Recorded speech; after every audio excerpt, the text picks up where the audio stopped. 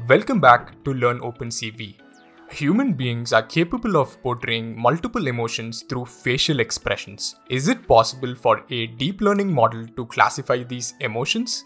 I will introduce you to the concept of facial emotion recognition, and I will also give you hands-on insights about building a real-time facial emotion recognition system using a custom VGG13 model and FER Plus dataset. Alright, let's get this started. Facial emotion recognition is a remarkable synergy of computer vision, machine learning, and psychology that enables machines to decipher the intricate language of human emotions as expressed through facial expressions. By analyzing key facial features such as eyebrow position, lip curvature, and eye openness, these algorithms can accurately identify and categorize a wide variety of emotions from happiness and sadness to surprise and anger.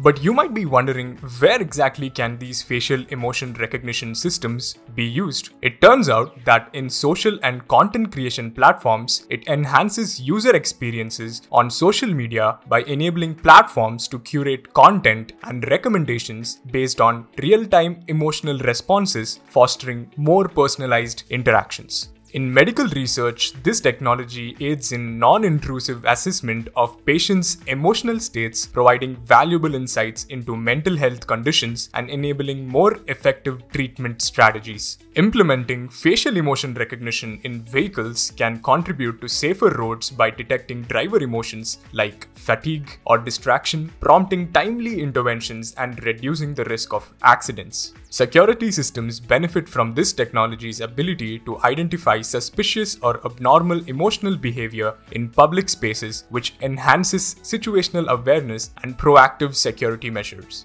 Let's now quickly look at the components required for building this system. First is the FER Plus dataset. This particular dataset contains approximately 35K images in the training set.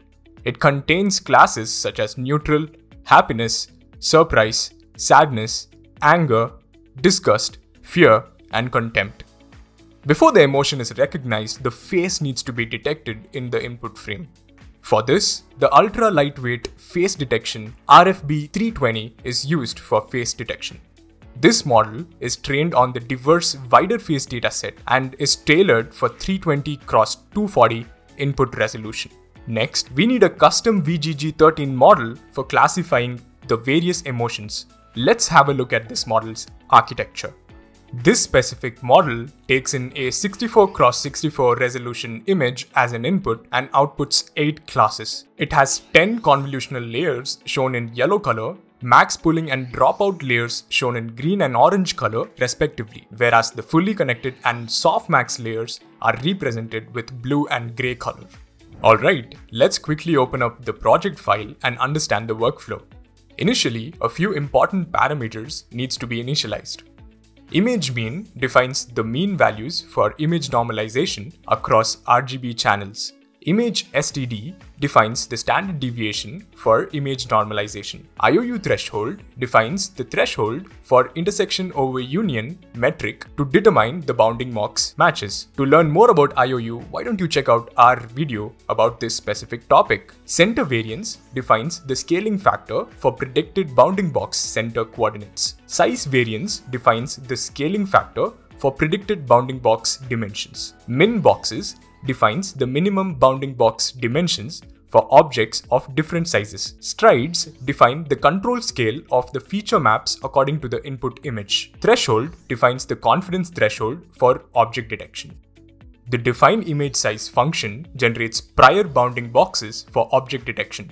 It takes an image size argument and computes feature map dimensions using predefined stride values. These dimensions reflect the expected output of CNN layers for different input scales. Priors in SSD enable predicting multiple bounding boxes and class scores in a single network pass, enabling real-time object detection.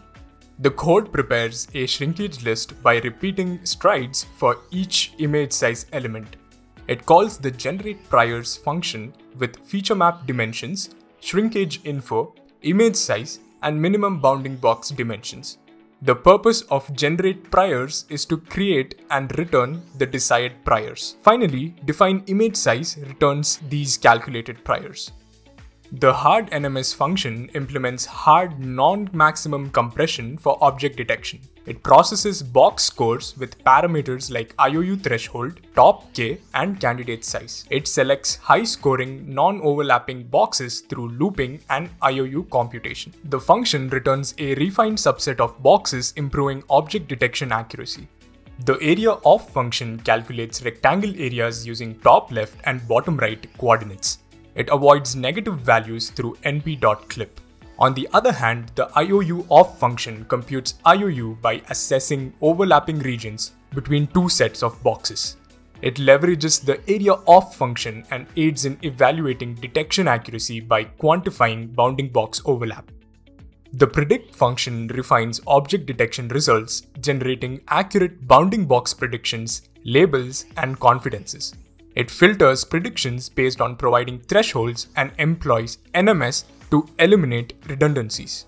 The function takes in inputs like width, height, confidences, and boxes and outputs refined bounding box coordinates, labels, and confidences.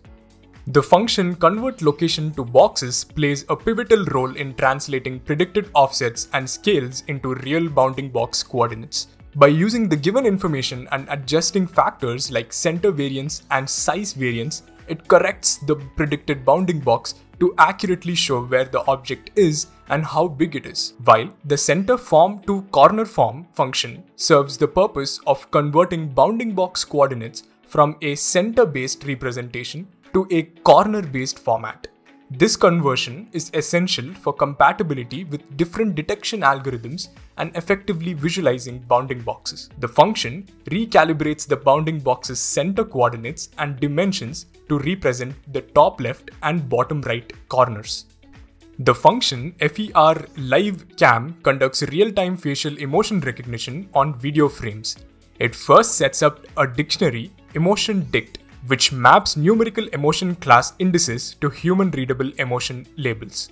The video source is initialized, although there is a provision to use a webcam feed. The function also initializes an output video writer to save the processed frames with emotion annotations. The primary emotion prediction model saved in the Onyx format is read using the OpenCV DNN readNet from Onyx method, and is loaded alongside the RFB 320 SSD face detection model in Caffe format. As the video is processed frame by frame, the face detection model identifies faces represented by bounding boxes. These detected faces undergo pre-processing, being resized and converted to grayscale before being fed into the emotion recognition model. The recognized emotion, determined via the maximum output score from the model, is mapped to a label using emotion dict. The frame is then annotated with rectangles around the detected faces and emotion labels saved to the output video file and displayed in real time. Alright, here are a few inference results from this real-time facial emotion recognition system. And that's a wrap for today's video. Make sure to like and subscribe to our channel for more exciting computer vision content. If you liked this video, why don't you check out our video on medical multi-label classification. Apart from that, if you have any questions or suggestions, please feel free to leave them in the comments down below. Thank you for watching, and I'll see you in the next video.